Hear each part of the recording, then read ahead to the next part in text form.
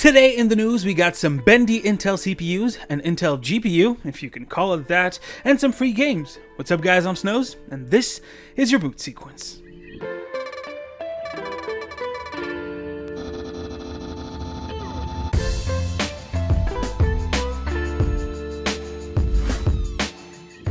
Let's get started with Intel. So the company released Alder a couple of months ago. Great comeback for the blue team in terms of performance and even value, but people have been seeing some weird issues with the CPU itself. As you might have noticed from many reviews online, the CPU sometimes runs pretty hot. I mean, 90+ degrees Celsius happens pretty often when stress testing, and especially when you look at the 12900K and KS. Well, that might not just be because the chip can consume all the way up to 240 watts when on load. Apparently, the CPU itself, like the PCB and heatspreader, well, that might be the cause. Here is an example posted by Jisaku hibi on YouTube. Right here, they show the CPU in the socket. As you can see, it's not tied down by the bracket just yet. The big black thing on top of the CPU is a reference for flatness. You can barely see light pass through the crack between the CPU and that black thing.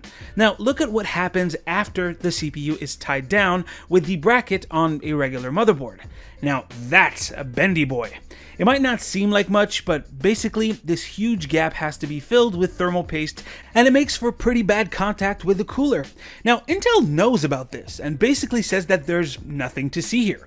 Well, Thermalright doesn't seem to agree because they just released a bender correction frame for this CPU. It's a replacement to the original bracket for LGA 1700, and it bolts into the existing bracket holes to keep your CPU flat. I mean, Thermalright is a trustworthy company when it comes to cooling, so if they needed to come out with a solution, then we know that there was a problem. Now, Intel says that, if you do a modification, then you're voiding your warranty, but they're never gonna know that we changed a bracket here or there.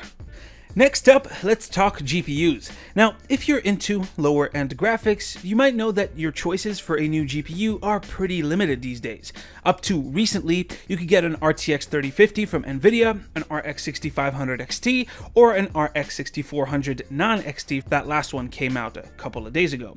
Now, this pales in comparison to the choices that we had in the last generation. We had 8 different versions of the 16 series GPUs from the green team, and AMD had 4 different GPUs in the 5000 series.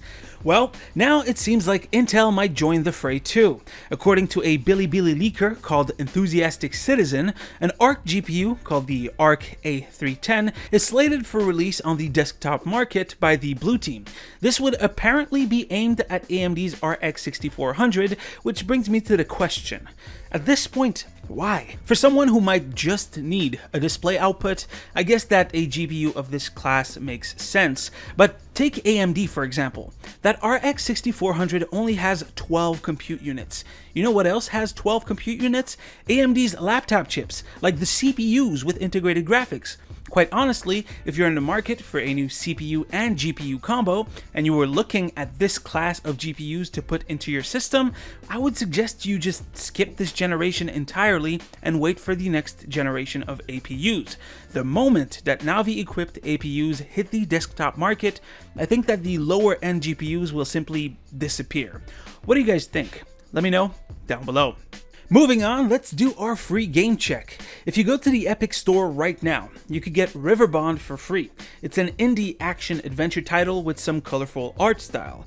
Now, if you have friends to play with, this game is pretty fun for like one night. After that, it gets a little bit repetitive. But hey, it's free, so go check it out. You can also get Amnesia Rebirth for free on the Epic Store. Now, this game was released about a year and a half ago, and if you know anything about the Amnesia franchise, it's that you're in for some terrifying gameplay. Personally, I tried the Dark Descent back in 2014, and after about an hour of gameplay, I stopped. No comments on that. And also, if you have an Amazon Prime subscription, you can get 8 games for free, including Elder Scrolls 4 Oblivion, and also Plants vs. Zombies Battle of Neighborville, if that's your thing. So yeah, go check them out. It's all free. Anyways, guys, that is pretty much it for today's video. Hopefully you've enjoyed. Drop a like if you liked it, a comment if you want to talk about today's stories. As usual, you can click right here to see the latest video right here, to subscribe to the channel. Stay frosty, and I'll see you guys on the next one. Take care.